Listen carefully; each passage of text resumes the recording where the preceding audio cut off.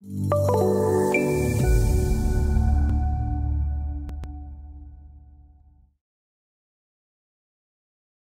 far, we've learned how to navigate the ribbon interface to access tools and commands. We've learned how to use the Explorer tool to explore the civil data inside of our design file. We've also taken a look at how to navigate the different views and the models in the software. Now I want to spend some time just accessing and analyzing some civil data that's stored in this particular design file. So knowing how to analyze civil data and information is an important skill needed for designing and reviewing projects. In this example, we're going to go ahead and take a look at how we review coordinates. We're going to take a look at how to review coordinates in a 2D context as well as a 3D context. So let's go over into our file here.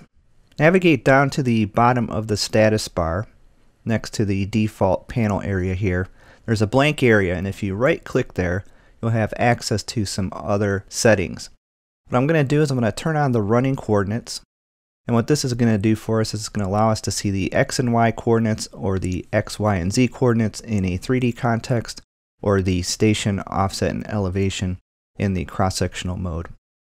So if you left click into the 2D view here, notice in the show hide area down at the bottom of the screen it's giving you immediate feedback, giving you the coordinates.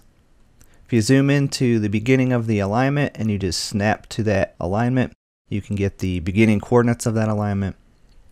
If we take a look at the 3D model, if we zoom into any point and snap to any point in the 3D model, I'm going to go ahead and snap to that same point in the 3D model. Let's go ahead and snap to the top there. You can see we have the X, Y, and Z values as well being displayed in the running coordinates there. And then also if we come down into the cross-sectional view, again I'm using the element selector to make these selections and snaps. You can see here that we're at this particular station and the running coordinates is giving us the offset and the elevation value as we move our cursor in the view. So if we just snap to the centerline point here, you can see that that's at an offset of 0 and the elevation is 171.319. Again, the same functionality would also work in the profile model view. So if you zoom in here and you snap to a particular point, you'll see that we have a 0 offset and the elevation is 166.403. So that's just a useful tip on getting some coordinate information from your civil models. Now, the next thing I want to take a look at is how to analyze a point to get station, offset, and elevation information.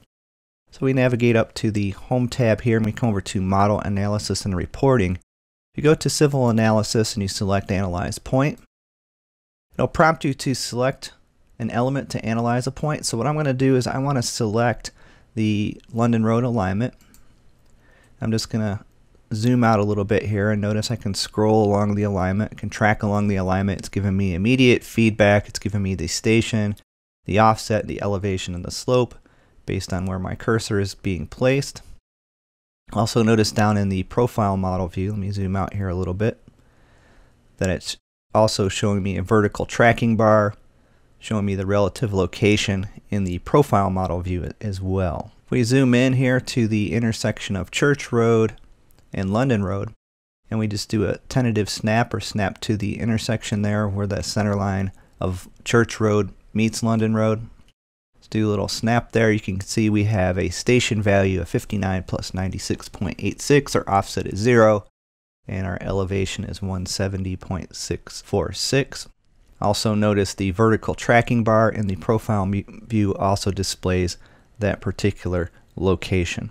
To remove the snap, just simply do a right click and then you get back into the main view. Those are just some little tips that you may find useful as you're working on your project when you need to analyze just some basic information from your model.